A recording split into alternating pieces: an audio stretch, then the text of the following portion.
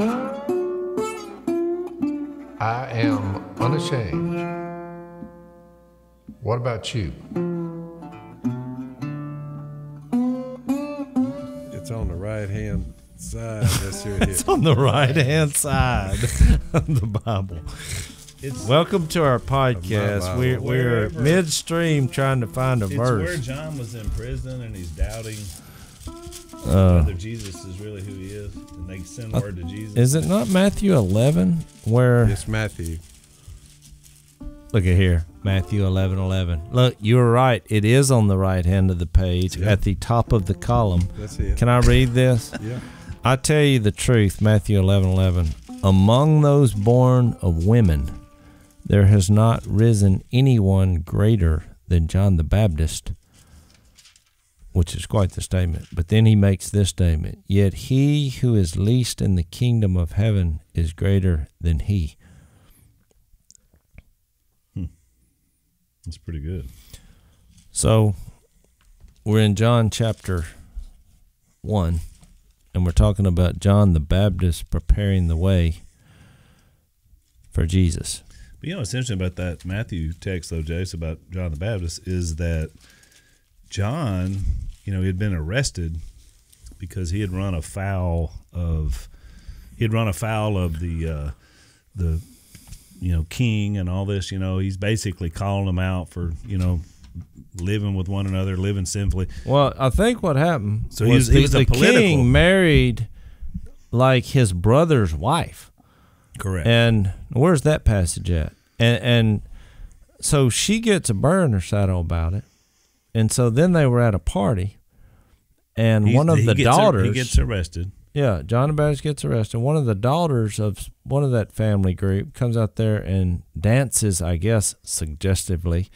And he basically says, I'll give you anything you want. He was so impressed with the dance. And she said, I'll tell you what, I'll take the head of John the Baptist. But your mom had put her up on to a platter. And they didn't want to do it because John was a very popular figure. Obviously, he was the forerunner for Jesus. So it was like, he's looking. You can imagine this king because he's like, oh my goodness, what have you got me into? But once he said that, a royal decree, it has to happen. But here's my point. What's interesting is when that passage you read in Matthew 11, whenever John is there, like John the Baptist is like the boldest, one of the boldest people that's ever lived. But he's having a moment. Like he's sitting in jail, and he's starting to wonder, are we sure this is it? And what I love about that is if John the Baptist can have doubts, then that clears me for the times I wonder and aren't as strong as I need to be. Because you're not going to find a guy stronger than him. So he sends his disciples to Jesus in that Matthew passage and says, now, are you sure? Are you sure about that? Like, we're good to go, right? Because he's thinking in the jail cell, they're fixing to cut my head off or something bad's fixing to happen to me. I just want to make sure we're all on the same page. And then that's when Jesus talks about John the Baptist. But isn't that amazing that a man that bold, that had a clarity of his whole life and what he was supposed to do from day one, Nazirite vow, never cut his hair, never drank a drop of alcohol. He went through all this. He was the top. He's a ninja of his era in terms of spiritual. You got to remember, he came into his own, John chapter 1, but they rejected him. It was there. You got to remember, it's a 400-year quiet where God didn't say a word, from Malachi to John. So, or say it this way, from Malachi to Jesus, 400 years God was silent. But the last thing he said through the prophet Malachi, see, I send you the prophet Elijah before that great and dreadful day of the Lord comes. Great for the ones who believed him, that Jesus was who he said he was, and dreadful for the ones who are not going to believe in him. So you got a prophecy. Malachi said, I'm going to send you Elijah, and he'll turn the hearts of the fathers to their children and the hearts of the children to their fathers, or else I'll come and strike the land with a curse. Basically, here comes Jesus. Well, Luke records John son of Zechariah and Elizabeth. He will be a joy and delight to you, and many will rejoice because of his birth. He's touting John the Baptist, for he will be great in the sight of the Lord. He's never to take wine or other fermented drink, and he'll be filled with the Holy Spirit from birth. Many of the people of Israel will he bring back to the Lord their God. Well, it sounds like Malachi. And he will go on before the Lord in the spirit and power of Elijah. Well, he just told you Zechariah and Elizabeth are going to have a son, and whoever he is, he's going to go in the spirit and power of Elijah to turn the hearts of the fathers to their children. We're back to Malachi again. And the disobedient to the wisdom of the righteous, to make ready a people prepared for the Lord. So when John the Baptist comes on the scene, he is the Elijah of Malachi. He's saying Elijah's going to come, and they're like, Elijah? What? Well, they looked up and they said, who in the world is that thing coming out of the desert, robbing beehives and chasing down grasshoppers to make it? So they couldn't get him on food laws because his diet was out kind of way out there. But you just think about it. Locusts and honey. I've always thought that he had, when you see that locust and honey as an outdoors person, I thought, okay, I get it. Because the only way you can eat a locust, and I tried it because it was biblical. Yeah. And I thought the only way you can make that work is to dip it in some honey. Yeah. Was he crunchy? Was it one of them big old? Yeah, one of them big. What do you call them? Yeah, like I forgot what they're. I looked at it and I thought I should not eat this. So, Jase, you and I use the search engine, social media.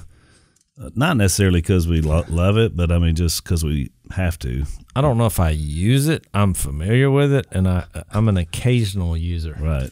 I can always tell when it's you, and because we have people that help us with stuff like that, but I can always tell when it's actually coming from old Jase. Usually personal. But here's the problem, and Dad, you wouldn't know this as you're studying your Bible there, that people they hijack your information. Or in your ability to go on, they hijack it and then they use it and sell it. It's a big problem, because it's how you're communicating to people. But the people that run these tech elites, you hear about them. I know you see them on Fox News or whatever. You hear talking about stealing people's information or donate money to these left wing causes. All that's for real. Or your identity. See, somebody could steal your identity if you had one on the internet. You're safe. But for the rest of the world, this is an issue. I'm trying to wrap my head around what you're saying. Just soak it in. Just let it breathe. They steal my information. Here, put your mic up there, Phil. You're like, this is a... I don't mind if they steal my information. Just tell somebody else what you stole from me. So, I've zoned in on Jesus, him crucified and raised from the dead. So how would they use that against me? Well, Al, tell us about. So let me tell you about ExpressVPN, because what they've done is they've come up with a way for everybody but Phil to protect your identity, to make sure that none of your search history, your encrypting, it's all covered, it's all protected. Because protected from what? From people that want to steal that information and sell it to others, or who knows what all they do. You have to have. You mentioned steal your identity. Yeah. Well, I'm 73 years old, over the hill. This is not working. Bible thumper. Why would anybody want to say, let's steal that? That's just what they do. But look, it's like when you were a little kid and you didn't want them stealing your BB gun. Well, now the internet is like the new cool BB gun, sort of. There you go. You see? So they're stealing. Just tell us what we can do to help this out. This is priceless. So Dad's not getting it, but most of you out there, because you're watching this in computer land, as Dad calls it, you understand that you need to have your identity protected. So ExpressVPN, that's the name of this company, expressvpn.com/unleashed. Because see, we don't want to have our identity unleashed. So that's going to be our call word. expressvpn.com/unleashed. Get 3 months free with a 1-year package. So if you sign on with these guys for a year, they give you the first 3 months free because you're watching our podcast and you use Unleashed.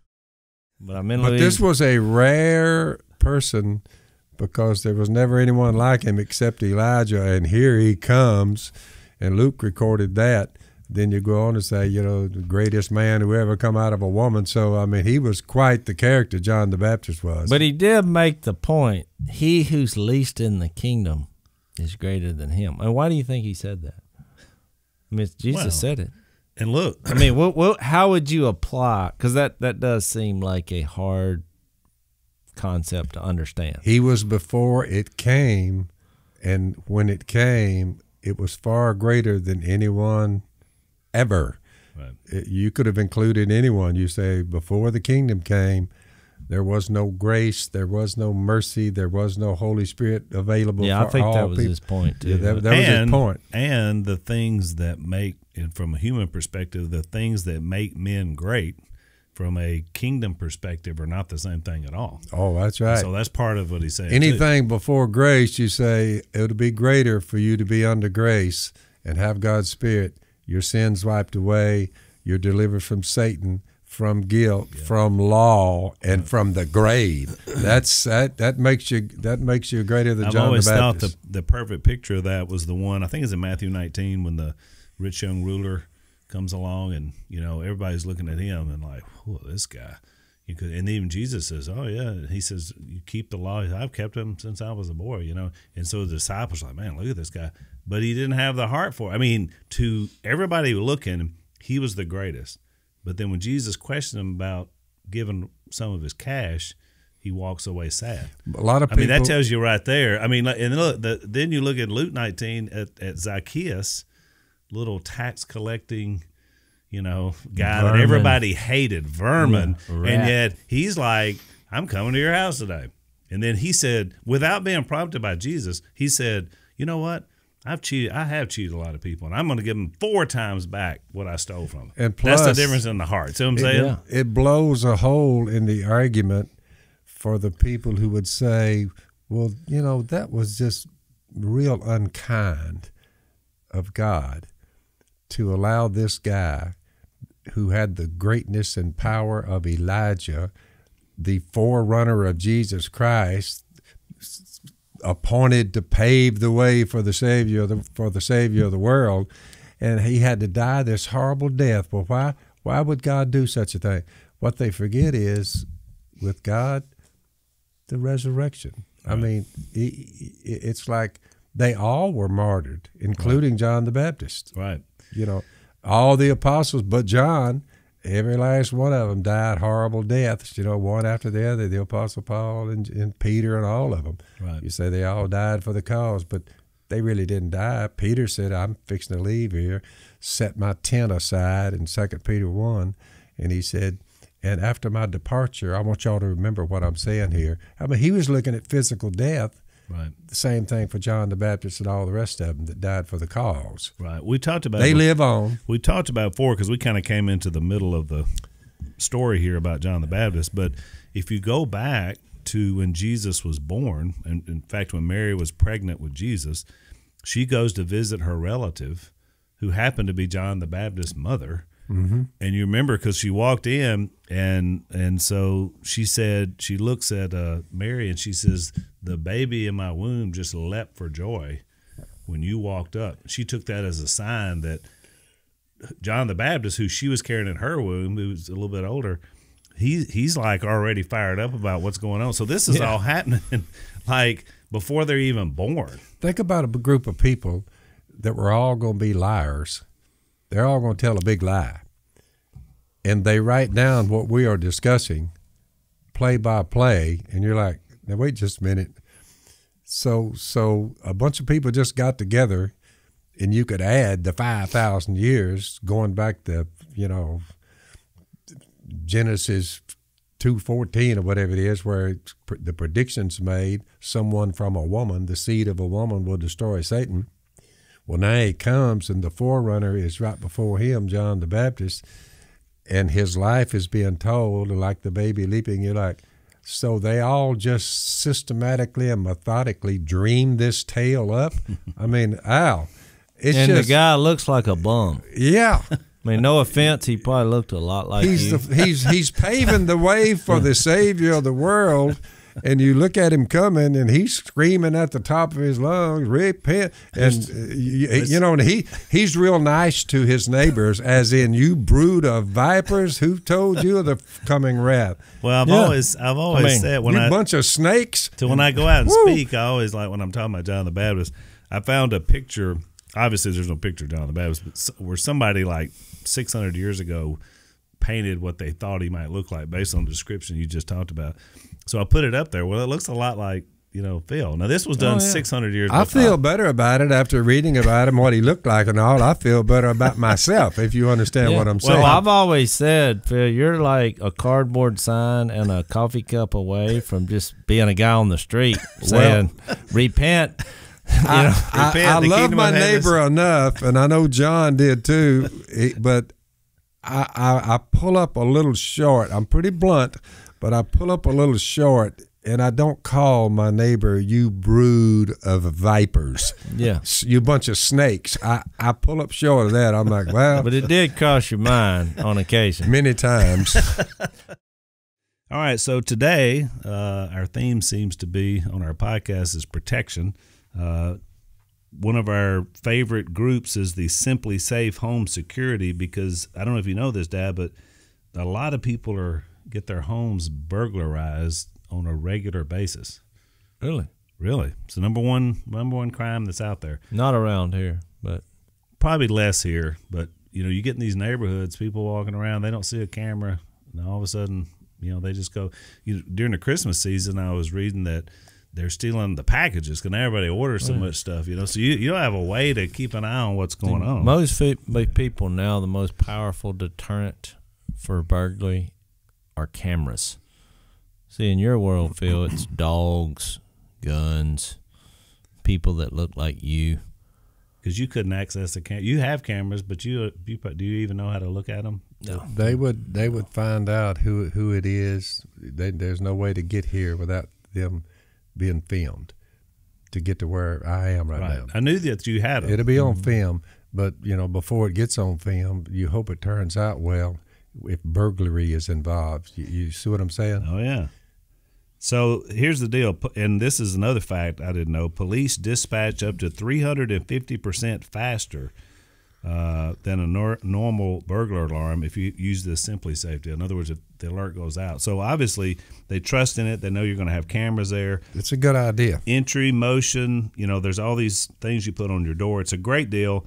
Basically, it's only going to cost you, if you sign up with these guys, 50 cents a day. That's well worth it. No contracts, which I like that. So if you go to simplysafe.com/unashamed, simplysafe.com/unashamed, you're going to get free shipping on your order, plus a 60-day money-back guarantee. Pretty good. So you don't like it 60 days, you get your money back. simplysafe.com/unashamed. Protect your valuables and your home. I was a viper myself at one time. I was just thinking Dad should do that sometime. Just do the sign that says, I don't want any money. Like, go stand at Sam's where there's guys always there. I don't want any money, but here's what you need, and just do the gospel symbols or something. Just like that. Yeah, because you would fit right in. Well, they would look and say, "Oh, look at that poor man." They said, "Wait a minute, what if they read your sign?" Yesterday, I looked up and I think it's worth telling. And I looked, and 3 different women had brought either the person they were dating or their husband. One of them was a couple. They were married. The couple with them, I don't think they were married. The other ones weren't married. But the girls, the women, somehow talked their men into coming to Louisiana, to yours truly seated right here. And they were from Indiana, and where were the other ones from? They were from a different state, maybe Kentucky. But they all came, And when they came, they sat down and they said, "We have some visitors want to talk to you, Phil." And I walked over there and I met them. How y'all doing? Pretty good. So what's up? And they said, "Well, we've come down here and the guy I'm dating," or one of them said, "My husband have decided to make Jesus Lord of his life today. So we came down here, and that's why we're here." Well, 5 minutes later, someone came by and they said, "That girl that brought that guy with her that wants to give his life to the Lord today?" I said, "Yeah." Said, "She wants to sing a solo." And I said, "Well, get her up there." Oh, Phil, you're the only man I know that your first response would be, "Well, sure." Yeah, I said, "Have you ever seen this?" I said, "She wants to sing a solo." I said, "Well, give her a mic and get her going." Have you ever seen the they show? Said, "Well, when do you want to do this?" I said, "Right now." So she gets up. I said, I wave at her. I said, "Come on over." Can we not discuss that? Have you ever seen the show American Idol? Have you ever seen that show? No, I never. I missed that People one. get up and they try out for singing. Well, most of them are terrible. Well, here's the rest of the story. The girl gets up and somebody hands her a mic, and I wave at everybody like we got a big crowd, so I wave my hands like that, like, "Hey, shut her down. We got something going on here." So the girl gets up and gets on the mic. So everybody is waiting, and when she started singing, I'm like, I looked at her, I said, "Where in the world did this woman come from?" Good or bad?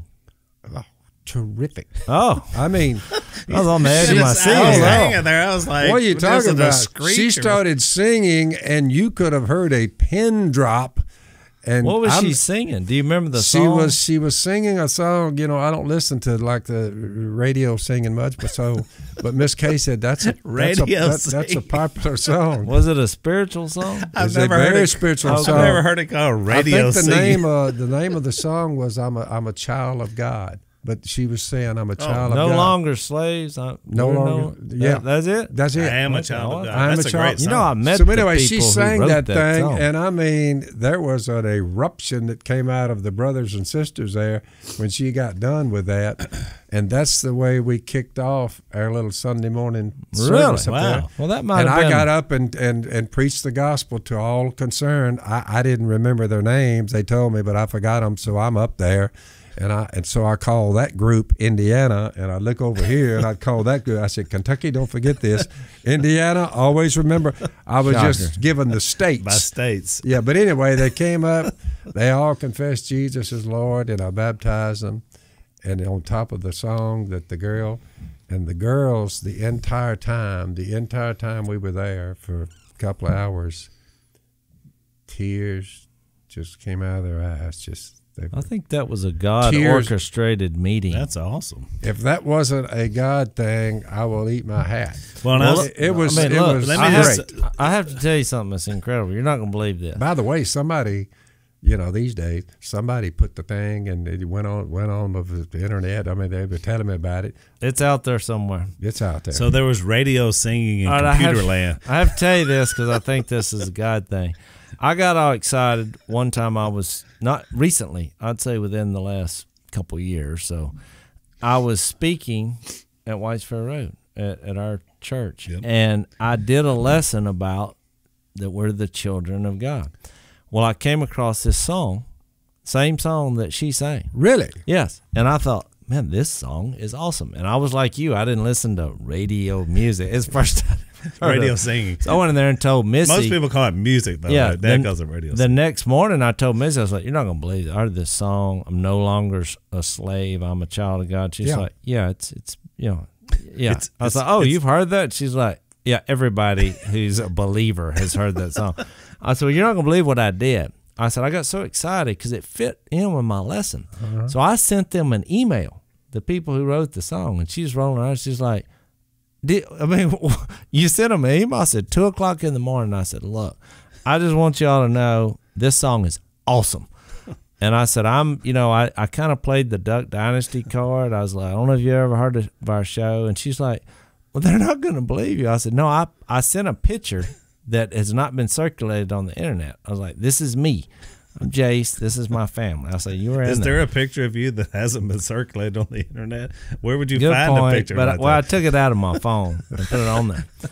So she's like, what was your point? And I was like, because I just felt a connection with the words of that song and what I was sharing. I didn't go to the song. I heard the song after I got the lesson. I was like, perfect.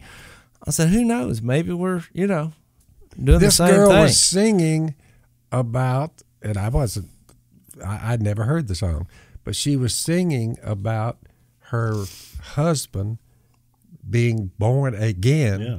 And she was the precursor to that. Yeah. And I was just sitting there listening on how this was unfolding. And I was saying while I was up there, I said, I'm guessing. I said, let's see, Indiana, y'all are here from Indiana. I said, Indiana, I'm just guessing here. But I would say that you've been mean to your woman. You've been up to no good because you've been a child of Satan. Playing the role of John the Baptist. This is John the Baptist. I said, probably commode, hugging, drunk. You And I said, realize you've been John doing, the Baptist. Look, John the I was Baptist. saying That got his head cut off. Yeah, and I looked over there at the table when I was speaking and saying, I'm just guessing this is what you've been up to. And she was going, and he was sitting there going, You just need to be more blunt. So look, let me finish my story. So a couple weeks confess later, your sins and repent. So look, a couple weeks later, they emailed me back. The Helsers, Jonathan and Melissa, that's who wrote that song and performed it. And he's like, you're not going to believe this. But he said, I dreamed. who wrote the song?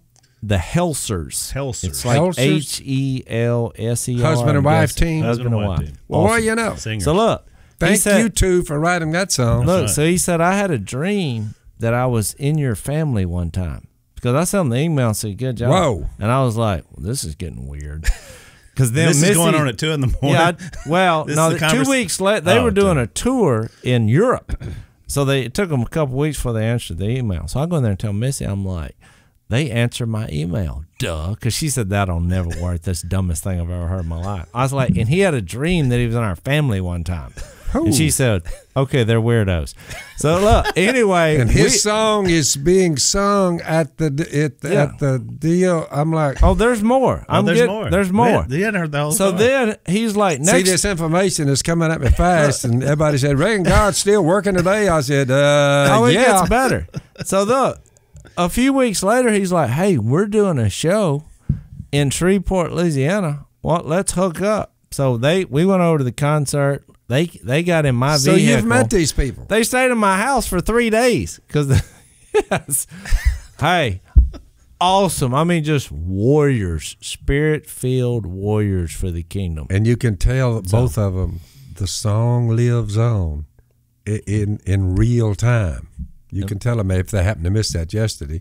They said it's on the internet. They may find it. Look, I'll send him a text, send him a right text. now. Send him a text. I'll tell you this: they got in another one computer out. land, that's what we I'd do. text him, but I don't have anything to text with. Yeah, in computer land, that's the They've way got we- another one out now. It's called "Raise a Hallelujah," and it's awesome. yeah, Do I've yourself a favor and get somebody that works for you to pull We that asked up. that girl to come back.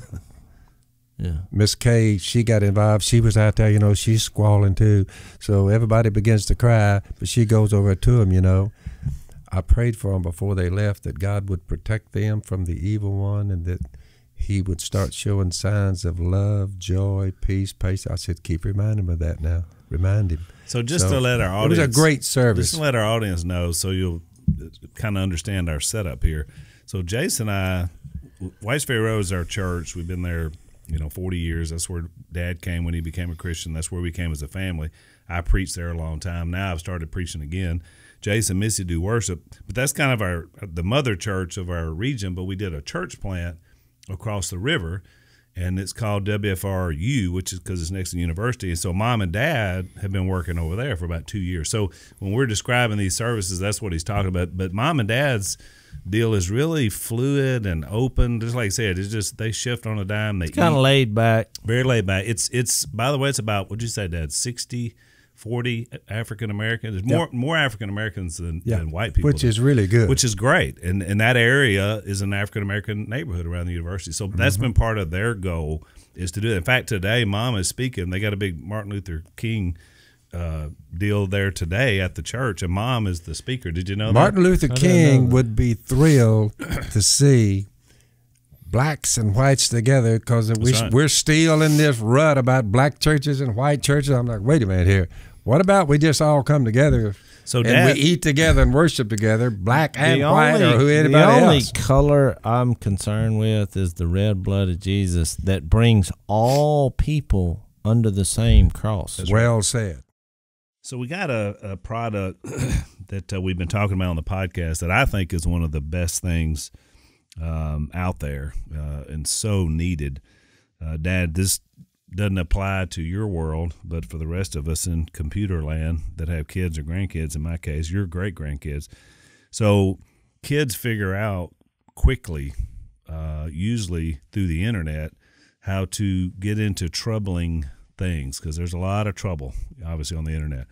You're talking about these apps, and we've talked about Snapchat and all these. Immaturity. They're not mature enough. They're not mature enough. Make, And you have adults, people out there praying as well. So you put that together, you got some disastrous things. There's other adults that are busy on their phone, so busy they're not paying attention what their kids are doing on theirs. That's right. So there's some folks that have started to have a product called Circle.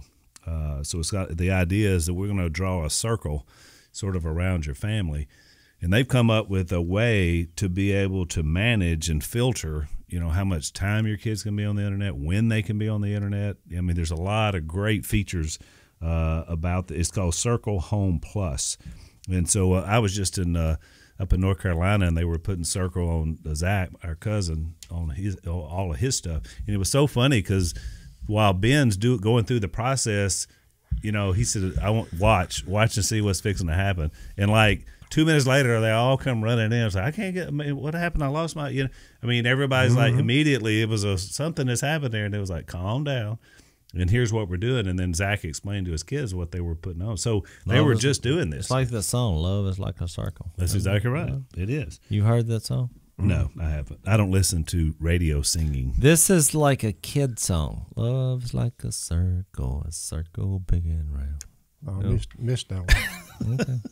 That's a good one. They should use that song for like their well, there you go. Tagline. If anybody from Circle is watching, Jase just gave you a jingle. You're welcome. So anyway, this is a great thing to do for your family, protect them. And look, Jase is right. I know people get busy, but if you're not paying attention, trust me, somebody else is moving in to do something bad. You've got to break this cycle where everybody goes to their own room on their own device and lives. Right. So y'all are saying days. to me, but to be so bold as just shut it down, never started to begin with, is a little rough. Well, much. it's probably not going to happen. Look, and I've been there with my kids. They go through those stages. It becomes a takeaway. But this is a way to basically control the atmosphere. So look, for our listeners, you get a limited time offer here. So you want to move on this. If you don't already have Circle Home Plus, you get $30 off when you visit meetcircle.com/unashamed. Got to use our code unashamed. This will get you $30 off. If you visit meetcircle.com/unashamed when you get to your checkout, save you some money, but way more importantly, you're going to be able to protect your family because you need this. Trust me. I got the same thing with my grandkids. Jase has it with his kids, so you got to do it. It's called setting boundaries. That's right. For a nominal fee. For a nominal fee. meetcircle.com/unashamed. Save you some money, protect your family. Well, 1 Corinthians 12 says that. There's no male we have to get past this black church and white church thing. I hope somebody records this day because I'm really curious. Mom's been studying all week, and I've been real proud of her. So Zach and I have been coaching her on a few things about MLK. And one of the things that we talked to her about, the letter from the Birmingham jail is a powerful testament that he wrote. Dad did a movie called Torchbearer. By the way, I think you can find it on Amazon Prime. You need to go check it out because it's really good. I will amen that. It was awesome well movie. done. So, Dad, we filmed a scene in Birmingham in the jail cell because they've taken that jail cell and they put the same cell he was in. That's right. They put it in a museum that's right across the street from the church that got bombed there. So, Dad is in that jail cell reading that letter. And I mean, like, I just got to chill because, like, when we were there and we were doing it, I mean, it made you chill, didn't it, Dad? Just the whole deal. I said to the brothers yesterday, and I looked at the African Americans there, I said, we ought to have our tail kicked. I said, for the way we treated you folks for all those years. Right. I said, we ought to be horsewhipped for that. I said, it was pathetic. I said, I wasn't there. I said, but the way they treated y'all, I'm astounded that y'all have come together Right. after the way you were treated. Right. I said, so you're to be commended for being forgiving. I said, just remember this. I said, you just forgive them and move on is about all you can do. You have to move forward at some point. Somebody Have to move sent me a forward. quote yesterday, I guess in anticipation of Martin Luther King Day. It was just, somebody emailed it to me, but it was awesome. And it was a quote, and it basically said, it was pretty long, so I can't remember the whole thing. I should have brought it. But it basically, in his quote, he said he was a preacher of the gospel. The first sentence was, I was a preacher of the gospel before I became a civil rights leader. I will be a preacher of the gospel while I'm a civil rights leader, and I will continue to be a preacher of the gospel all the days of my life.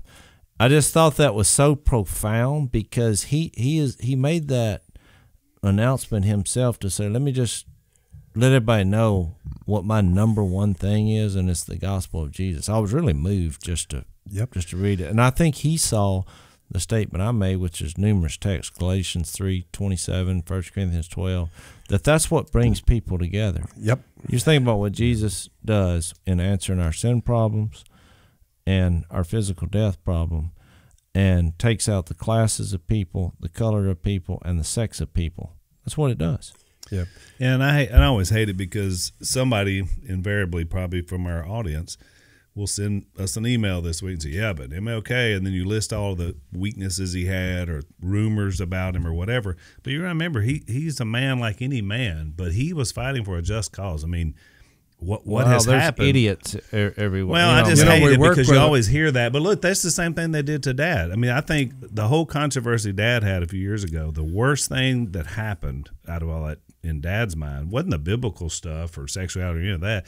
It was, they called him a racist. Oh, yeah. And we knew that was so untrue. It was so unfair, but that's what they do. I've told people, I was like, you have now accused the most non-racist person I know, which is my dad, of being a racist. But that's just the world we live in. When people pick a side and they attack you, they're going to use the same, they're like, oh, you live in Louisiana, you're white. Oh, you must be a racist. Yeah, you grew up in the 40s? We Racist. work with our local police department, and some of the SWAT team members, I've converted them to Christ, and one of them was there yesterday, it's security, and he was telling me, he said, let me get this straight, and I make sure I have this straight. He said, y'all converted Thomas. His first name was Thomas. I don't know what his last name is, but they said, y'all converted that guy Thomas? I said, yeah. He said, I told my fellow SWAT team members, guess who was converted and gave his life to Jesus Christ? And they said, who? And he said, when I told them his name, they said, you are kidding. They said, no, he's a child of God over there now. They said, that guy we keep arresting for, crystal meth and I don't know what, all cocaine, just on the street out there, all kinds of mischief. They said, they converted him? And they said, man, what'd they tell him? They were trying to figure out how you could convert someone that they thought was, look, unconvertible, unworthy, and down. They were stunned. Well, and I have to say, Dad, that's what I love about what you and Mom are doing, and the plant we have there is, look, it's just like Jesus's work. It's dirty, it's smelly, it's people with a lot of problems. Yep. It's some people with a lot of mental problems. The whole point of what we're talking about, here's John the Baptist, and Jesus makes that profound statement, and then he goes on to say, after he said he's the greatest man born of a woman, but he who's the least in the kingdom is greater than him. I mean, Jesus is supplying the power to transform us all. That's right. It's his spirit at work. That's why it said John the Baptist, you know why he's the greatest human? Because he had the Holy Spirit from birth. Yep. We get it once we, respond to Jesus. Yeah, but then here we go, he's supplying the power. We're just along for the ride. From cover to cover, and I went back and I went through verse after verse after verse after verse on our attitude toward the poor, Al, and it was a long study. If everyone would just take the word poor, P-O-O-R, and so what's the MO on poor, reaching out to the poor? I was astounded at how many verses, and the principle is all the way from Leviticus, the law of Moses, all the way through Jesus, all the way through. Whatever you do, reach out and help the poor. They're always going to be there, Right. but you reach out and you help them. If you rely on government programs and all this, nope. The sons and daughters of God and the church should be way more involved in helping the poor than they currently are. The Catholics are doing a great job with it in a lot of ways, and there's others, Salvation Army and all these different groups. But everyone who claims Jesus, Christianity at large, Agreed. should spend way more time reaching out to the poor. We don't do Let that me enough. tie that in with our study, because we started off talking about Matthew 11. But when John was in prison in Matthew 11, in verse 4, Jesus said, go back and report to John what you hear and see. And this is the statement he made in verse 5 of chapter 11 in Matthew. The blind receive sight, the lame walk, those who have leprosy are cured, the deaf hear, the dead are raised, and the good news is preached to the poor.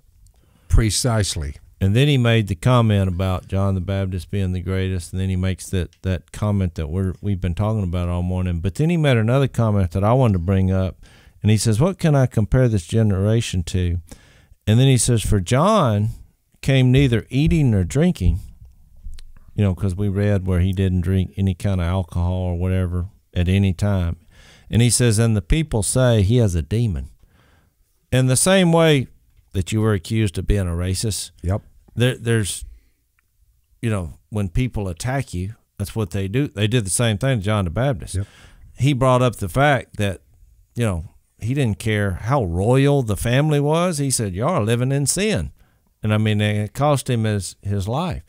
Yep. But they're like, well, you have a demon. You're demon possessed, you wild camel hair wearing. That's right. Because they thought, locust eating. Who are you to tell scoundrel. me? Yeah, look at you. Put yourself together, man. But Jesus made this statement, which I thought is really interesting, and it's really controversial in the religious world. I don't find it controversial at all. Jesus said it, but he said, John, they say, has a demon. He says, the Son of Man, referring to himself, came eating and drinking, and they say, here's a glutton and a drunkard and a friend of tax collectors and sinners. But wisdom is proved right by her actions. Because it gives you the impression that Jesus, he went to the parties. It says he came eating and drinking. It's not wrong, based on what I read, to drink alcohol. It's wrong to get drunk, obviously. Right. He makes that distinction. Or be controlled by it. Yeah, he makes that distinction. But that makes people uncomfortable. But I didn't say it. Jesus is the one that said it. The big picture is, it's not, in my opinion, the government is terrible at helping the poor. It's because not, their goals are different. They're saying we want to end poverty. It's not the That was never a government's biblical job. narrative. I'm like Ronald Reagan on this one. It's not the government's job to help the poor. It's really not. The bottom line is, the government is the problem. It's our job to reach out to the poor. The difference is, I'm over there, and we're helping them all the time, and many are being converted, and they're turning to Jesus. You say, and you've proven one thing: You if say, you how feed much- them, they will come. yeah, and you say, well, how much money's changing it? I'm not getting paid anything. Right. I We're volunteered putting to do money it. in. We need to, all as Christians, volunteer to reach out to our fellow man, whether they're poor or rich. We just reach out to them, and we help them, and we love them. You say it would work far better that way than getting some government program coming in. They've spent trillions, so and what there's is- more poor now than But I ever like was. what you do, so Phil. that's right. You What's know? your goal? Your goal is for them to go to heaven. Yes. All right. You can live this life with nothing and go I to heaven. sincerely love them. That's But you're right. luring them in with the meal, and then you're sharing Jesus. But Jesus did the same thing. Sure. He lured them in with the meal. You Fish. remember John 6? We're getting there. Now, it took He- about a he- year for them to say, What is I he? could see in their mind, but they finally, Miss Kay would walk up with like food carts and say, okay, y'all get in a line now, because I'm fixed to get some food carts going. What's not funny, but I was going to say what's funny is when we all got together, on the last Sunday of the year a couple of weeks ago, and we had the bus over there going to bring them over because they're all home. They're all homeless. They don't but have they a car. wouldn't get on the bus because they thought it was some kind of government trap. Yeah. to They put taking them. us back to jail. Last time I ever got on the bus, they were going to the correctional center. They would not get on it. They wouldn't. I learned a valuable lesson. Once the people who have never been loved, once they experience that, and it becomes in their mind, they say, "Wait a minute. He's giving us. He's help. We're not having to give them anything. Right. They're reaching out to us. Once they figured out that we love them sincerely, you wouldn't believe the change in a human being when they Right. know someone loves them. Right. A lot of them had never been loved. They're just down and out, circumstances. It happens. And like you said, now you got a current crop of people. Most of them are on the left in our country that are basically saying we want to take everybody that's done well, that's built a business, is wealthy, whatever. We'll take all that money and we're going to redistribute it. We're going to fix this. And so they come in and do these things about trying to make everybody even, Steven. Futility. Just futilities. Where's John the the love? Do you Baptist love had the them? same thing when you challenge the people in control. Remember, they asked him, about the taxes and how he started dictating policy. He gave an opinion a lot like Phil does. And that's eventually probably why he was in jail. And then he had made so many people with power bitter that it eventually cost him We his sprang life. one from jail here 3 or 4 months ago, and he was saying, he told me his case. He said, whoo, he showed up next Sunday. He was there with us, And I said, You didn't break him out of jail, did you? You said no, sprung him. we had to pay. Oh, okay. We paid the I just money. want to clarify because you said Miss we Kay said, sprung "Well, him. I how didn't know. much is it to get him out? When we found out, we didn't know he was in jail. When we found out he was in jail, Miss Kay got on with a DA and how much I owe you. So she pays and springs him. And the brother that we sprang from the jail, he came in there saying, "Whoa, I thought y'all forgot me." He said, about 3 weeks in the slammer, and he said, "I thought y'all had forgot me." I said, "No, we didn't forget you. We just couldn't track you down, man." You never Pretty know cool story. what work you're going. He's still there, by the way. Not in jail. He's still with the brothers there, So, hey, So there you go. I have an opinion, and this is not Bible. This is Al's opinion. You don't find a second opinions in the Bible, but this idea about the spirit of Elijah, it seems to be that God brings it out generationally. You'll see it throughout the Old Testament, especially when you had a lot of prophecy. But then you saw it definitely here, as you said. Malachi points. You go to John 1, he said, "I'm not Elijah," but certainly that spirit that Malachi talked about was there. A lot of people say, well, he was Elijah reincarnated. Right. But Elijah never died.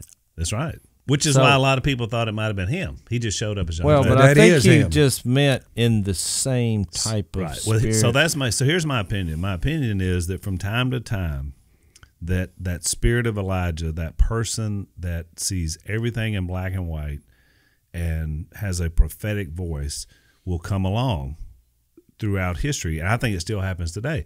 I think that's what Dad has. I think he has a spirit of Elijah. I don't think there's any, because, look, I could be totally wrong. It may be nothing. It may just be Phil being Phil. To me, I'm comparing it like I'm going to the verse that said, I think we're all in the spirit of Elijah once you get the Holy Spirit of God. Who in America?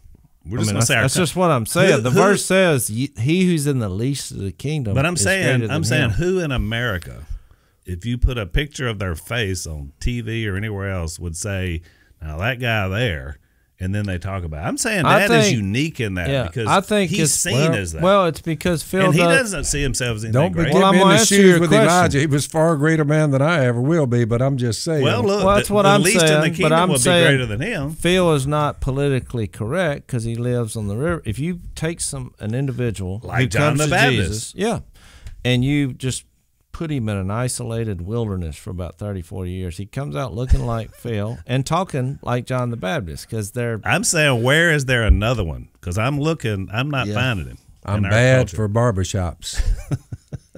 Yeah, Bad news for there's barbershops. no filter. Well, because you see it the way Didn't you have a book called Unfiltered? It was a very accurate description of what you are. PHIL, unfiltered. I think But if y'all think look, about it, look, if there's no grace, Jesus came, John 1, that we covered this, Jesus came full of grace and truth. I was fixed to say the same verse. Now look, There's a balance. there'd been a dry spell from Genesis all the way to this time frame. Right. A dry spell, a long drought, where there was no grace, the grace of God. I mean, look, you can be forgiven. You don't have to be perfect, like keep every command that God has given. There was never any sacrifice for him, and all of a sudden, here comes the ultimate sacrifice, God himself in a human body, Jesus, and he delivers mankind from their sins, never to up there at the right hand of God, constantly mediating for them to keep them cleansed.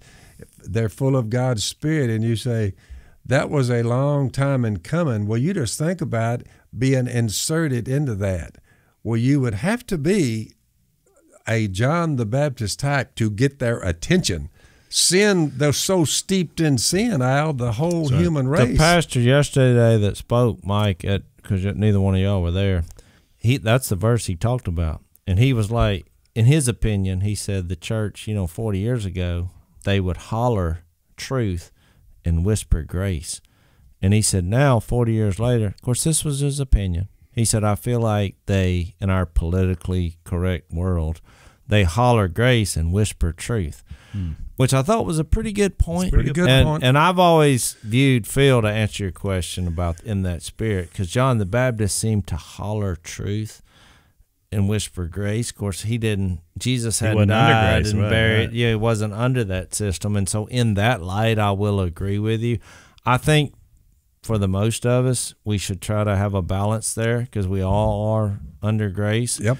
But I do think Jesus's point was that it's not, when he said, I am the truth, right, he still keeps the personal being of what we have in him.